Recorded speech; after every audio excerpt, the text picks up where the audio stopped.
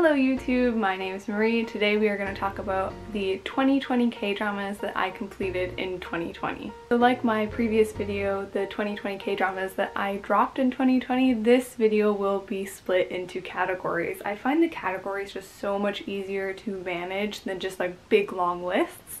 So the first category is the forgettable watches, and I thought about calling this category the 2020 K-dramas that I regret having completed, but honestly, if I've watched a show all the way through, I don't regret watching it. At any point during the series, there's a moment where I think I'm wasting my time. I just don't keep watching, like I just drop it. That's why that dropped video is so big. Category 2 are a couple shows that I watched all the way through. Again, I don't regret having finished them, but they disappointed me. And then the last category will be ranking the remainder of the K-dramas that I finish in order of my favorites, and it's as simple as that, so let's get to it. Category number 1, the forgettable watches. Only 2020 K-drama movie that I completed was Alive. I found the acting and the zombies in this show to be quite entertaining, but it didn't have the right kind of anxiety and claustrophobia that I wanted from this kind of movie, which did make it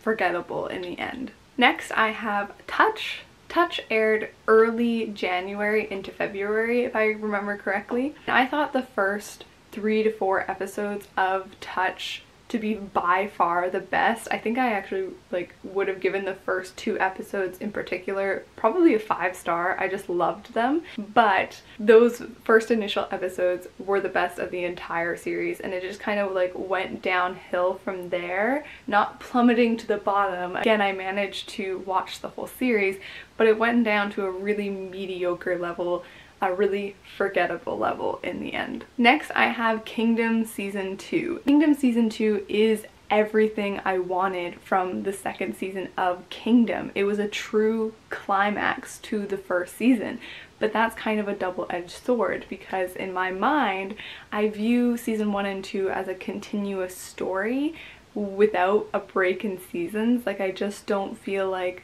season 1 and season 2 had separate arcs. They really are a combined story that you should just binge back to back, and because of that I kind of lumped them together and then forget that season 2 even aired in 2020, if that makes any sense. So lastly, in category 1 I have 18 Again. If you're a K-drama viewer who is not familiar with the original Zac Efron movie, 18 Again will be a lot more memorable than it was for me. Personally, this K-drama feels more like a nostalgic and almost comforting blanket, the feeling of being warm and wrapped in a snuggie, but you don't remember what the snuggie looks like.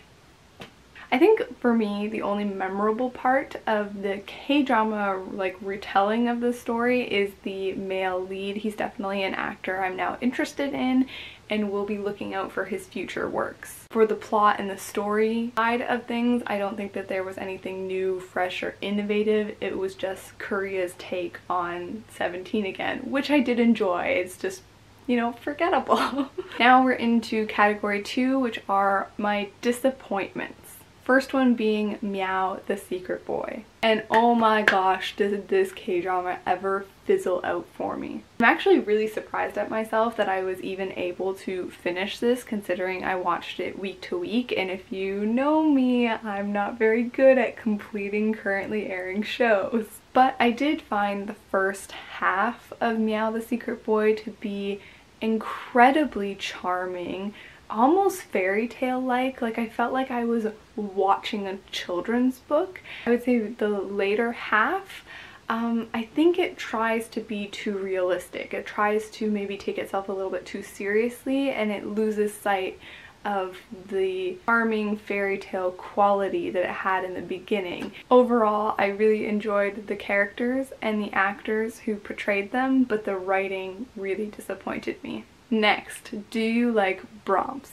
Again, I am happy that I did complete this one because I loved the characters, how the characters interacted, especially our leading couple. I found them so cute, but I'd say the last quarter of the show just lost me because I got so tired of all of the miscommunications, of all of the melodrama. Like, I was just ready for the characters to have like a frank conversation about their feelings and just get on with it. Alright, moving into category 3, I am going to be ranking the remaining 7 K-dramas that I completed. As a little disclaimer, 2 shows for sure that I would put somewhere in like my top 5 if I had completed them would have been It's Okay Not to Be Okay and Tale of Nine Tailed. If you're wondering why I dropped them, go check out that other video. Coming in at number 7 is Extracurricular Activities. This show is fantastic and the production side is fantastic. The acting is fantastic. Everything about this show made really, really well. I do have a full spoiler-ish review for it, so if you want more of my thoughts on Extracurricular, you can go check that out. I give kind of some thoughts on the show from a criminological perspective because I do have a criminology diploma, but since this is my list and my own personal opinion is given the most weight, I did not actually enjoy the viewing of Extracurricular Activity all that much. It was definitely not a show that got me very emotionally excited, and that is why it is number 7. Number 6 is My Hulu Love. This one I thought was a lot of fun. It did have a few problems with it, but overall, again, I just had fun watching it. But I don't have strong opinions on it one way or the other, and that's why it's coming in on the lower end of this list. Number 5 is The School Nurse Files, and part of me wanted to put this one a little higher on the list because it has such a strong personality and it makes such a strong impression. But if I'm being honest with myself, I didn't really enjoy all of my viewing of it. Like, there were moments where I was really questioning, like, do I even like this show? But I couldn't take my eyes away. Very unique watch in that sense. Coming in at number 4 is A Piece of Your Mind. This one was actually a winner of a You Pick and I'll Watch, and I'm so glad that you guys voted for it because it blew me away. I was surprised at how all of the quiet moments really drew me in, but then I was also pleasantly surprised by the intensity and the drama in the later part of the series. Okay, so my third favorite from 2020 is Startup. People on the internet have their issues with Startup. Like, lots of people hate who she ends up with in the end, and they wish that there were more up, like the business elements to it, but that was not a problem for me. I didn't really have any gripes with this show at all. Like, I can't really think of a negative in my head. It was just thoroughly entertaining. Like, I just put it on and I was entertained the entire time. My second favorite watch from 2020 is Flower of Evil. This had a great hero, it had a great villain, it had really smart writing, it had so many twists and turns, and I liked it more than Startup in the way that it wasn't just simple entertainment the entire time. It really captured me and drew me into the story. Lastly, my favorite K-drama from 2020 is Itaewon Class. There are very few K-dramas that get me this excited, both in just the watching of the K-drama and experiencing the story, but also in talking about it and sharing it. Like, I raved about it so much to my parents that it convinced them to put it on, and then they watched it the whole way through as well. And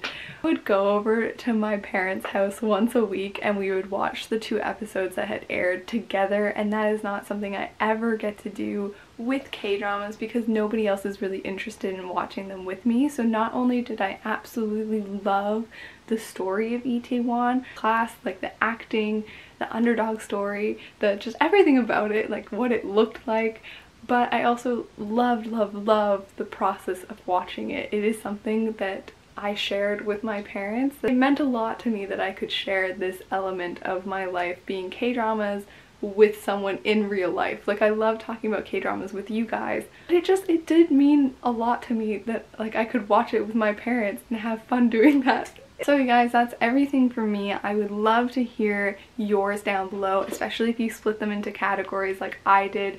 Give me one of each, or if you remember more, tell me all of the ones that you remember. Have a good day and a good night. Bye.